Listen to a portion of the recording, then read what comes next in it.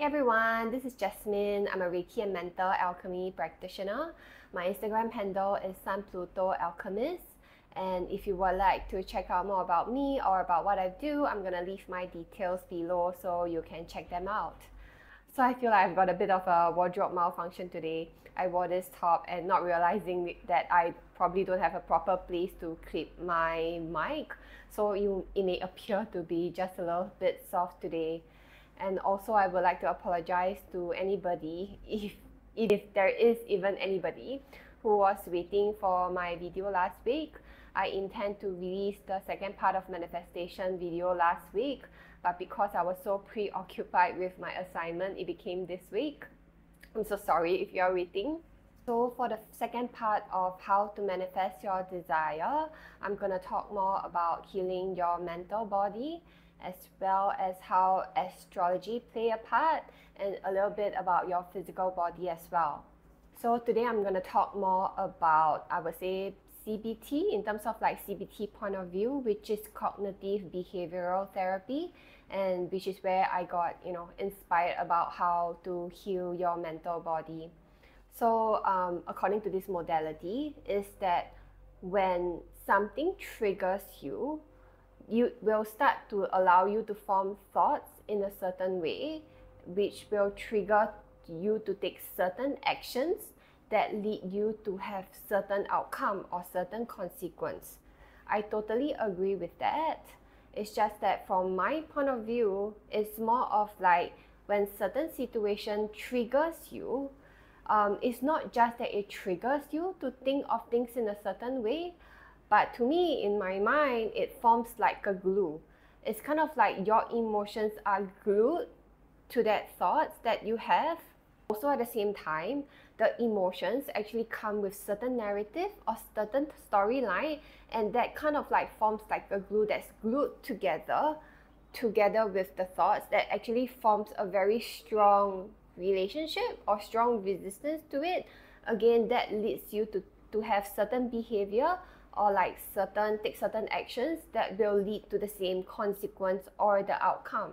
So this is why I feel like how the conventional or the traditional CBT practitioner, when they just come in with the approach or the mindset of like, you know what, just allow me to recondition you, allow me to just change your thoughts, reframe your mind, reframe your thoughts, and that itself is gonna like help you feel like an entirely different person, to take a different action that leads to a different outcome. I personally actually feel that it's not that simple. I feel like, of course, there's a lot of people out there to say that, oh, you need to hold space for the emotions, you need to allow the person to like regulate themselves or this kind of thing. But I feel like nobody actually say that that the thoughts, the emotions, and as well as the narrative actually all comes hand in hand. And probably there are people out there who already say this, but I just felt like this is very important, which is where I feel like this is important in the sense that we always need to dive in deep into the emotions and into the narrative at the same time. So let's say you already have like the motivation, or like you had kind of like already decide that, you know what, I'm definitely gonna change my thought forms, I'm gonna definitely change my belief system. This is, I want to believe the new one, where maybe you want to believe that I can make it in life, my dreams can come true, for example. But there is always this tug of war within you that you not really like unsure that you can, really pinpoint to it, or you always feel like, you know what, I'm just gonna apply more resistance onto the other side where I want to go to make this happen.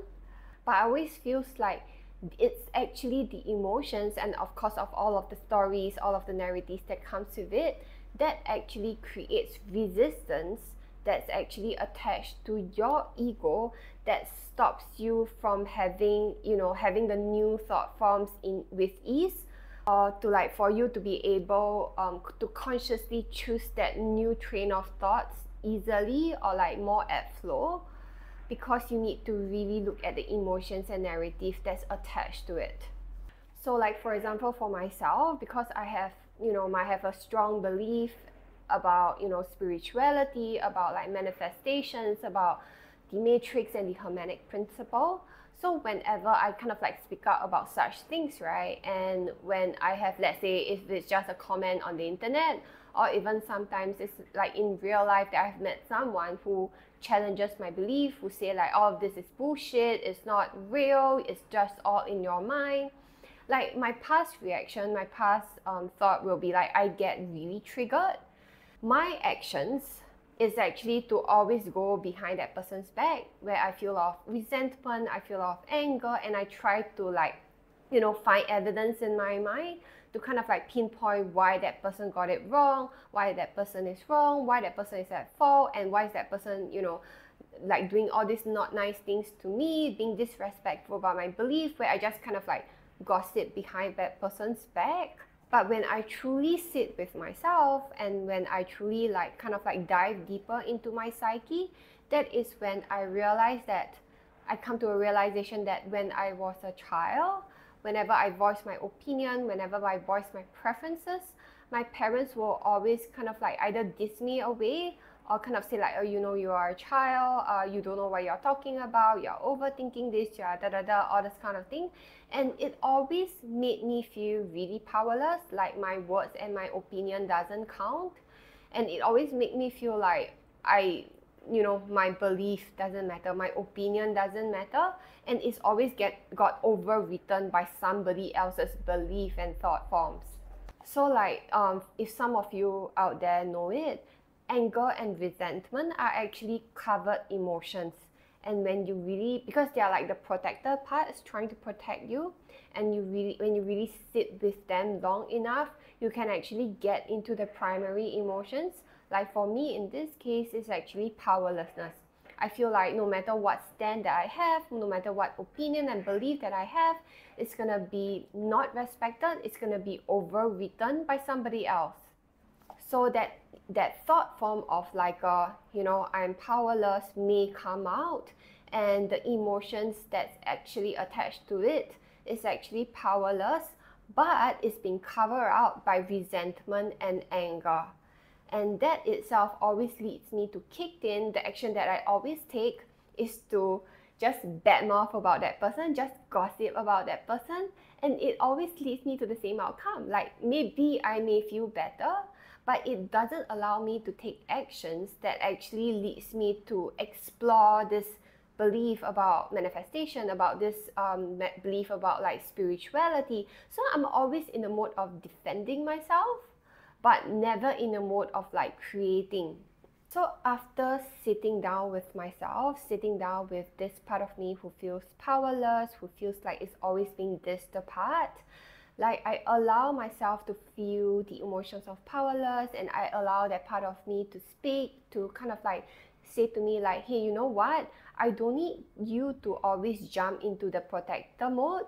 I don't need you to always like defend and make the other party wrong. I just probably need you to listen to me more, to allow me to share with you what my beliefs are, so that you can take more aligned actions. So, after sitting with myself long enough, allowing myself to regulate my emotions, regulate my stories, and then slowly allow myself to come, with peace and alignment with what that part of me wants me to do, my needs and my needs for this part, I come to a place of like, okay, what that part needs of me is to actually stop defending myself, is to actually take more aligned actions, to actually bring up like this, allow this part of me to like speak its belief, to like share. So like previously when I was like always jumping into a defense mode of like protecting myself, or even to the extent of like not sharing any part of me because I don't want to feel triggered,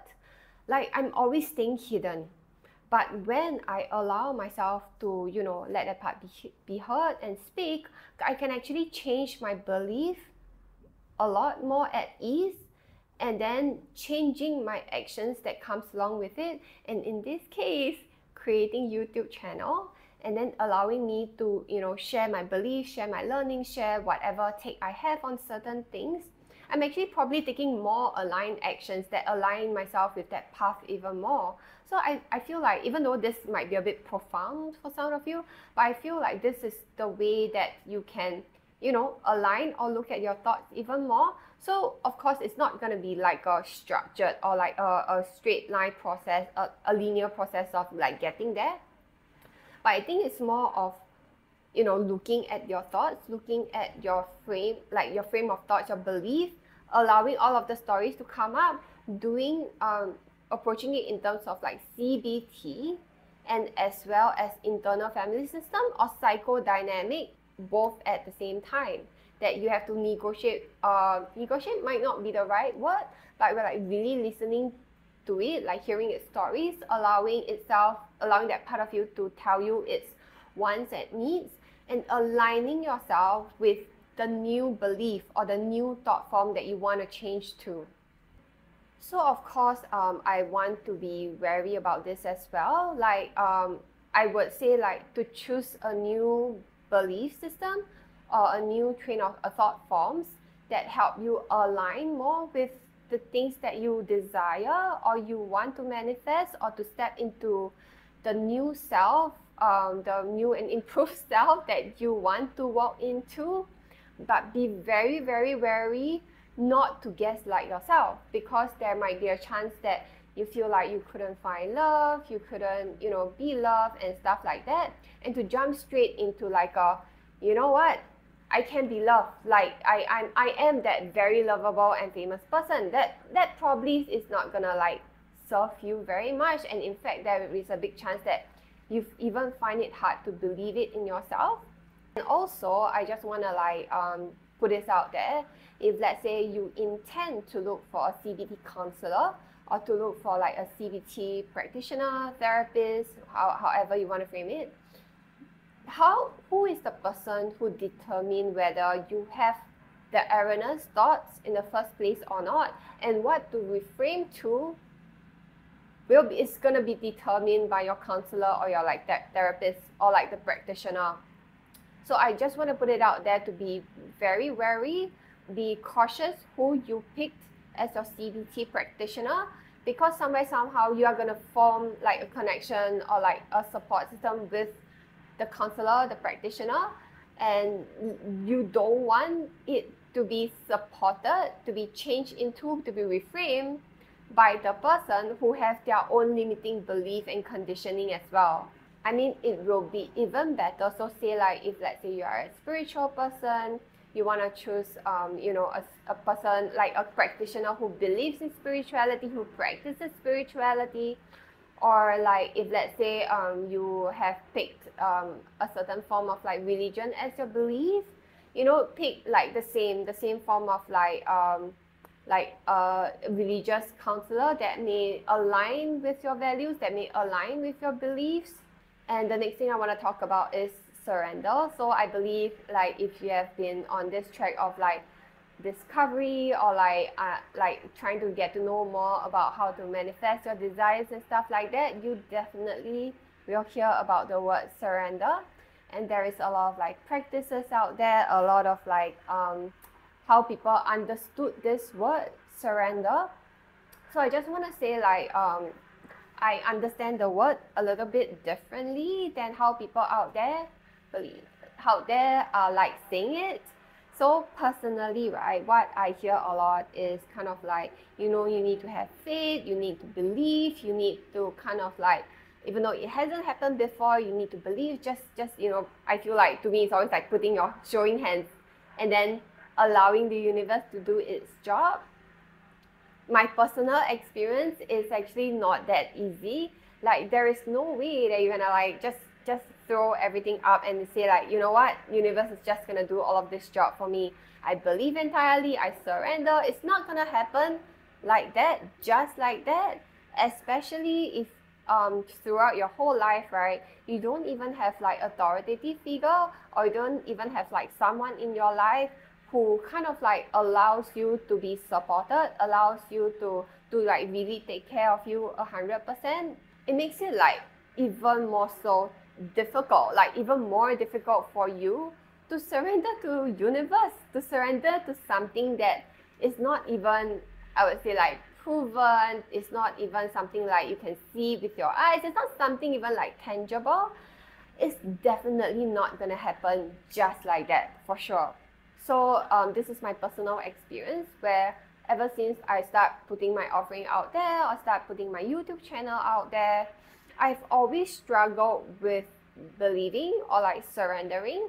There is always this tug of war inside of me of like, what more can I do? Am I going to be let down? There's a lot of questioning, there's a lot of anxiety.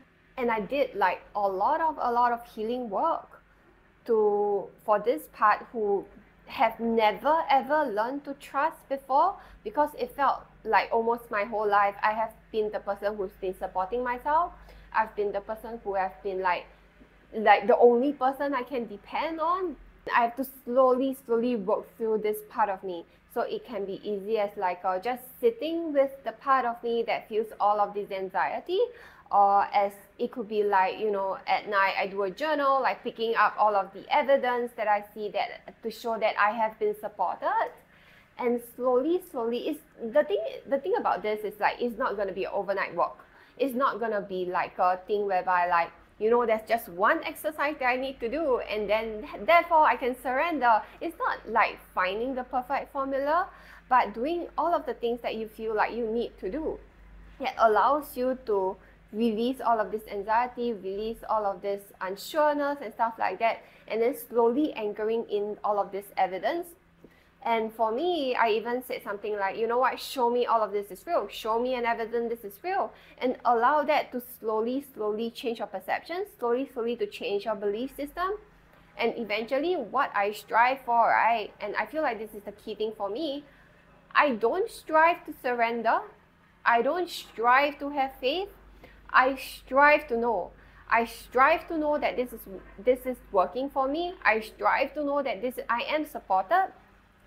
I don't know, I just feel like this change of word for me, it does magic, because I don't just believe, because even belief itself is kind of like up in the air. It's kind of like, yeah, you know what, I'm not really sure, but yeah, I just want to have faith for it, but it's not.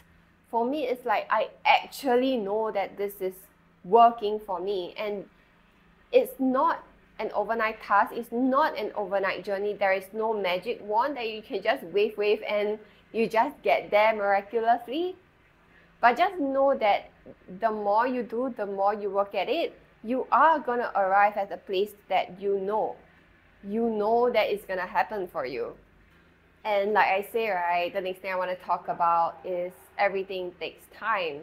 So I know that there are a lot of teachers out there, a lot of like healers out there. They just tell you, say that it does not take any time. It actually happens just like that. The only thing that is blocking you is actually your mind, that you thinking that it takes time.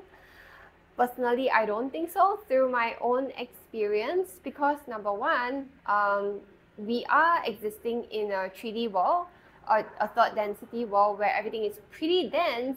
And which is why like even things to be manifested into the reality, into the 3D world, definitely takes time.